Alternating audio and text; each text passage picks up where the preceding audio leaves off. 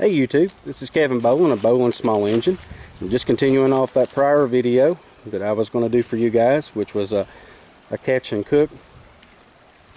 And as I was walking, basically I came across a little campsite right up here. Now I don't want to go up there, guys, because I'll be honest with you, I saw two little young children coming down the creek and it looked like maybe it was their camping spot. So I didn't really want to impede on them in any way, but I did take a few of their coals because I didn't realize that they were coming back. Now their coals that I took was underneath some of the wood that they had burned. Now there's a stick in there, guys, also, because what I had found was a little piece of fishing line and a single fish hook. I was just lucky enough to find a single fish hook, so I'm pretty happy about that.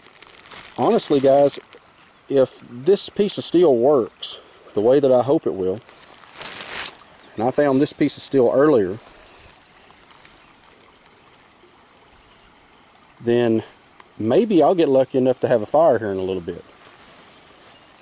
And what would be really cool is if I can actually take that piece of fishing line that I found and that hook and catch a fish today and cook it. Because that would honestly prove that basically, if you're lucky enough and there's enough resources in your area where people have been, you may find the stuff that you need potentially on the creek to actually survive. It's sure looking that way for me. So I'm being kind of hopeful. I have no idea, but we'll soon see if I'm lucky enough to get a fire with these coals that I basically snatched. And the fishing line as well as fish hook. It truly is a beautiful place around here. I'm not too far from where I was. Look down there, you can see that I might have traveled maybe 100 yards up the creek. But absolutely beautiful around here. Well, guys, I'm going to go ahead and end this video. The next video that you'll see me will probably be potentially where I was originally.